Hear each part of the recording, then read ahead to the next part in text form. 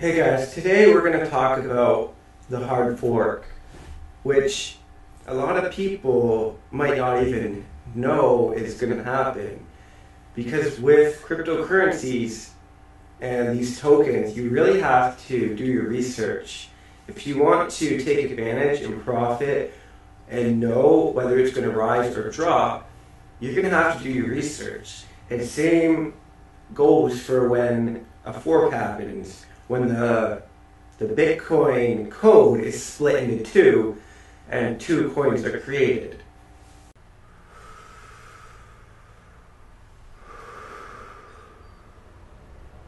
Breathe in, breathe out. Breathe in, breathe out.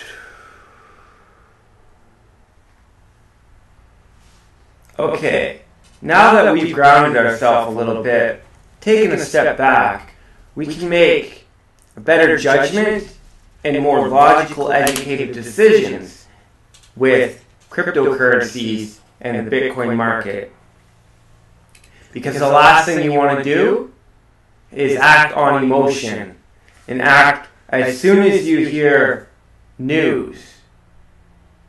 It's a good way you can predict how the rest of the world will act, but when you act on emotion, when you're trading and investing, statistics show that 90% of people act on emotion, and when they do this, they lose all of their money and their investments. So only about 10% of people investing in cryptocurrencies have a non-emotional reaction to them and actually profit.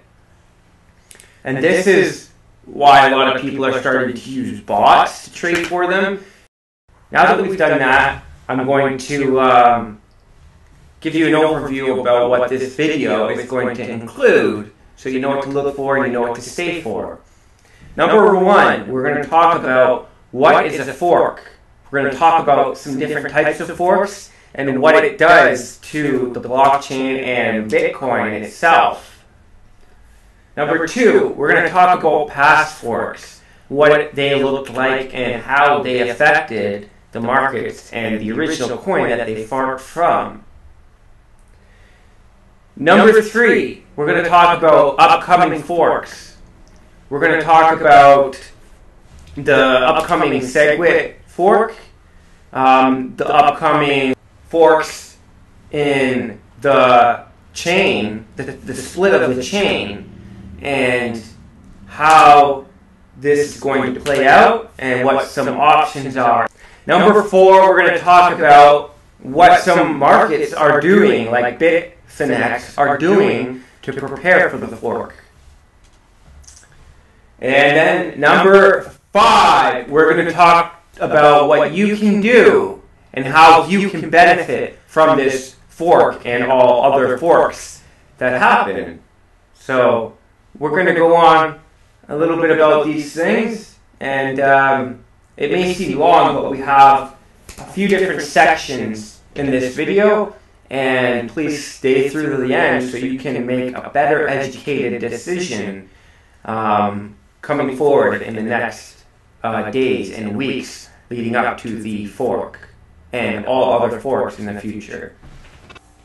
So, on a simple terms, what we would see happen when a fork happens is kind of what happened with Bitcoin Cash.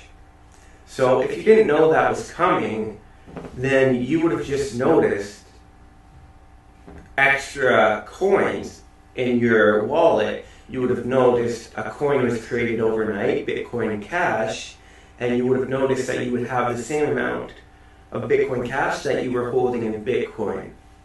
And this is a simple way to look at it. That we're going to have another fork, most likely, and it's going to happen here in November. And it has to do with the fact that a group of miners would like to do something different with the Bitcoin code. Because the good thing about open source is that the world owns the code for Bitcoin. The world manages the code. And the code is available to be adapted and changed, but you cannot change the original code. You cannot change the original blocks. But they can fork it and start doing something different from now on with new blocks mined. So basically what's going to happen is most of the Bitcoin community is going to keep mining Bitcoin. But a group of Bitcoin miners would like to go take that code into a different direction and create a new coin. So that's what's going to happen. They have legit concerns about Bitcoin. It is not perfect. It has some flaws. And one of those flaws is it's not adaptable to higher volumes. So if the whole world is using Bitcoin, it would slow down the system. And so there can only be one block every 10 minutes or so, and in that block are so many transactions. So when you place a Bitcoin transaction and it takes forever to go through, that's because it has to wait for the space for that confirmation. And there's only so many confirmations that can happen every 10 minutes because only so many confirmations can fit in a block. And what they're trying to do now with the SegWit is create a bigger block. Allow more transactions to fit in a block. So basically we have now Bitcoin 1 and Bitcoin 2. Bitcoin 1 has the original block size, and Bitcoin 2 has a bigger block. But we have to keep Bitcoin 1 with the Bitcoin name, because if you have so many Bitcoins in your account, you don't want to wake up and have no Bitcoins, but that many of Bitcoin 2. They have to keep the name, they have to keep Bitcoin the way it is, but create a new path. And when they do this, they have to give you the same amount of Bitcoin 1 that you have in Bitcoin 2.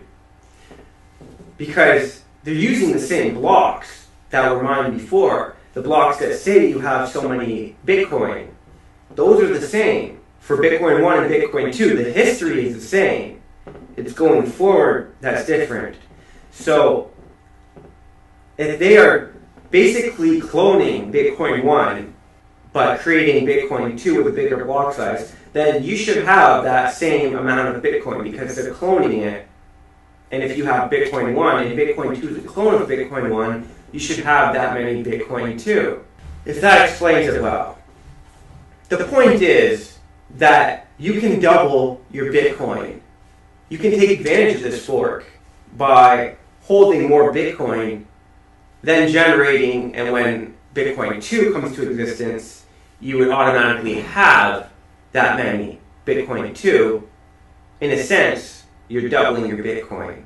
What I suggest is you holding your Bitcoin and making sure that you have access, and only you have access to your Bitcoin, so that if someone else is holding your Bitcoin, they might try to take the free Bitcoin 2. There's many different names for it. I'm calling it Bitcoin 1 and Bitcoin 2 because yesterday, Bitfinex had an announcement basically saying that they created two new coins overnight called BT1, BT2. BT1 represents the old Bitcoin, BT2 represents the new Bitcoin. And you're basically gambling. If you buy Bitcoin 1, you're saying that Bitcoin 1 is going to stick and become more profitable. If you bet on Bitcoin 2, that means you're betting on the fork happening and that Bitcoin 2 is going to become more profitable. So I'll put a link in the description to these terms and conditions if you would like to read them. But basically, Bitfinex was the first exchange to do this, to speculate on future coins, and they do it a lot. Let's go into some other news here. We're going to talk now a little bit about the hard fork and explain a little bit more of what it is to people that are new to this. A hard fork is a change in the Bitcoin protocol that makes previously invalid block transactions valid, and thereby requires all users to upgrade. Any alteration to Bitcoin which changes the block structure, including block hash, difficulty rules, or increases the set of valid transactions, is a hard fork. However, some of these changes can be implemented by having the new transaction appear to order clients as a pay-to-anybody transaction of special form, and getting the miners to agree to reject blocks, including the pay-to-anybody transactions, unless the transaction validates under the new rules. This is known as soft fork, and how P2SH was added to Bitcoin. So basically, a soft fork is just changing the original protocol a bit to make it more efficient, not creating a new coin altogether, which can happen and most people aren't really affected, only the miners. A hard fork, and this is bitcoin.org, their definition is a permanent divergence in the blockchain. Commonly occurs when non-upgraded nodes can't validate blocks created by upgraded nodes that follow newer consensus rules. Not to be confused with fork. A regular fork, where all nodes follow the same consensus rules, so the fork is resolved once the chain has more proof of work than another. And this is what's happening right here, the fork.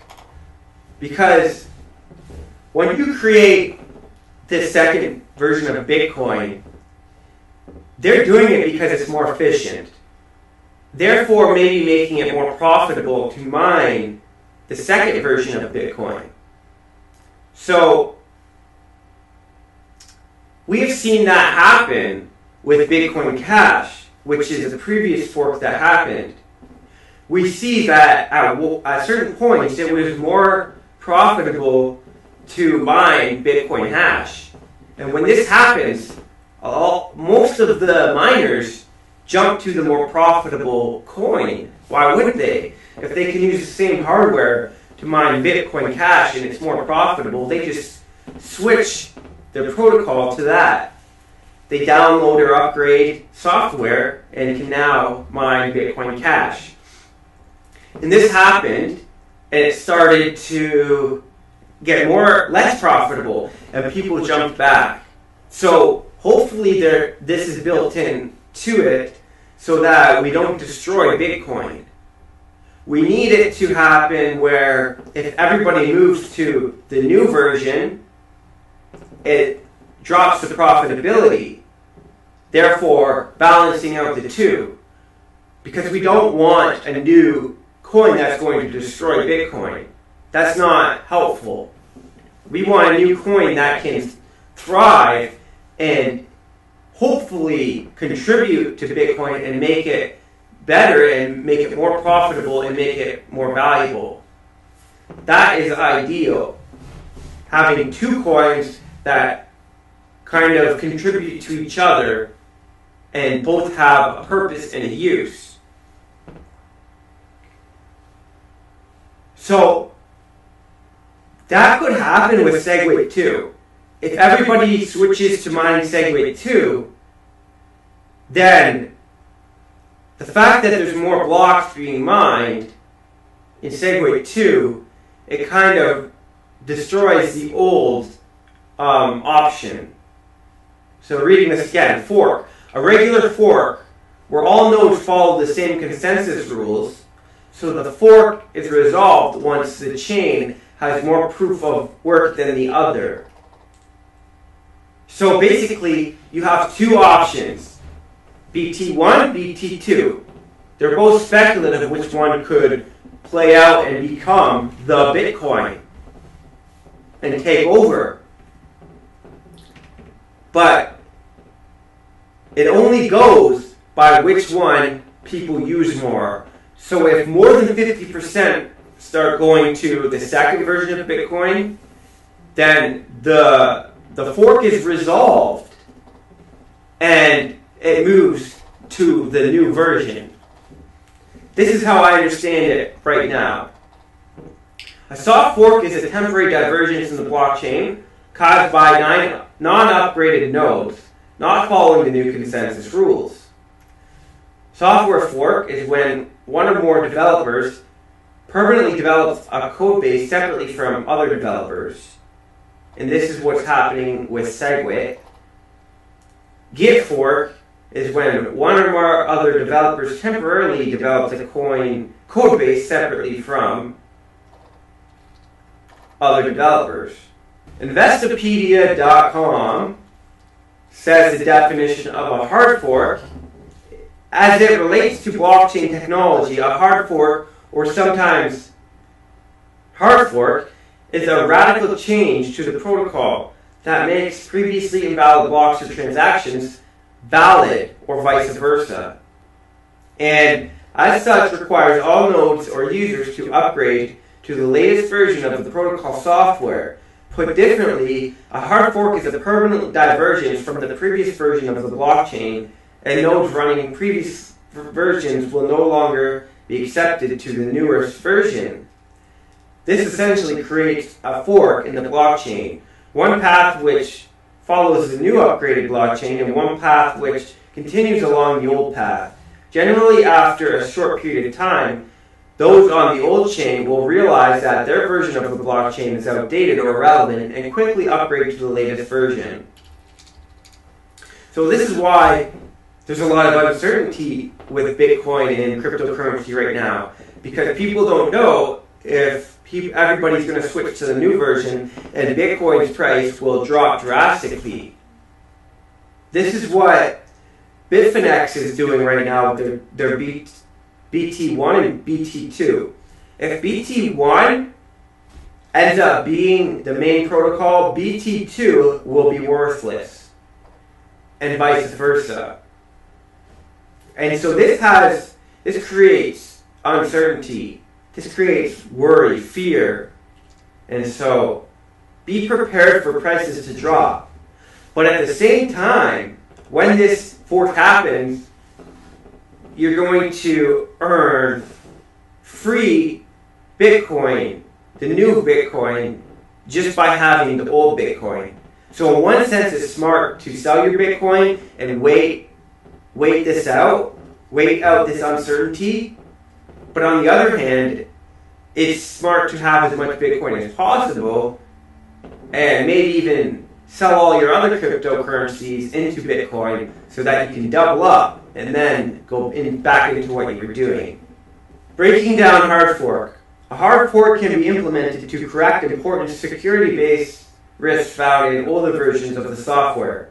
This happened to Ethereum, but it didn't necessarily create a new coin. They just patched up their original versions of their software.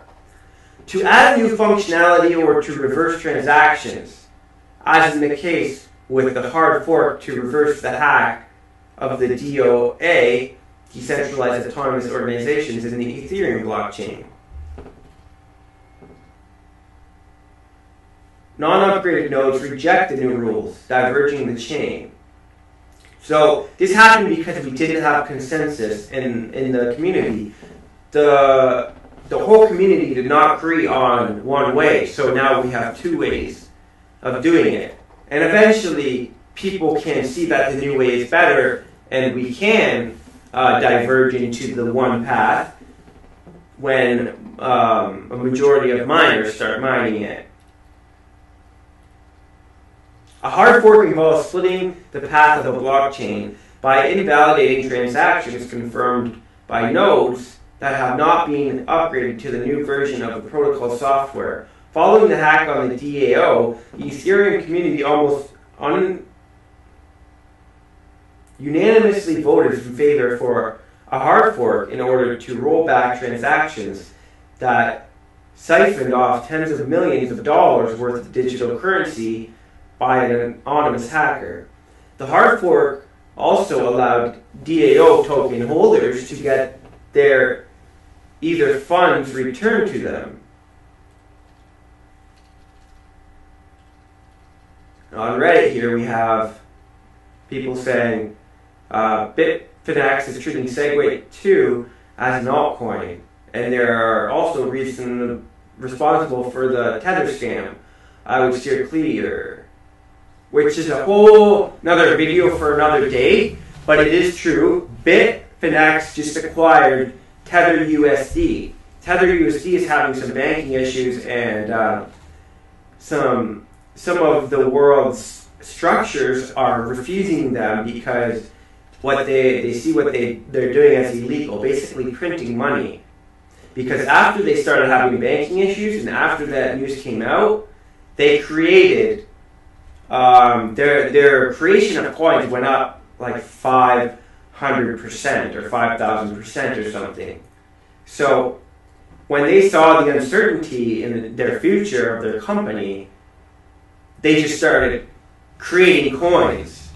And when you do this, you're no better than the US dollar and people that control fiat currencies. You're creating inflation. That's all I have to say today. I just wanted to share a little bit with you about what I understand about this and what's going to happen. Before I did all this research, I was selling my Bitcoin. But now what I'm going to be doing is I'm going to be acquiring as much Bitcoin as possible so that I can double up. So that when this new coin is created, I get the equal amount of it. And who knows, it could go to be more valuable than Bitcoin. So you do want some of it. I'm not going to, at this moment, gamble on BT1 or BT2 until I do more research. But I definitely am going to try to hold as much Bitcoin as possible for when this fork happens. If you would like more updates and more information on future occurrences in the Bitcoin community, please subscribe and hit that bell and you'll get updates. You can find our links in the description below and find some stuff that we're involved in right now and that we are interested in. Check out some of our other videos and you may be surprised by what you learn. This is Crypto Keith, and I'm out, off to the markets.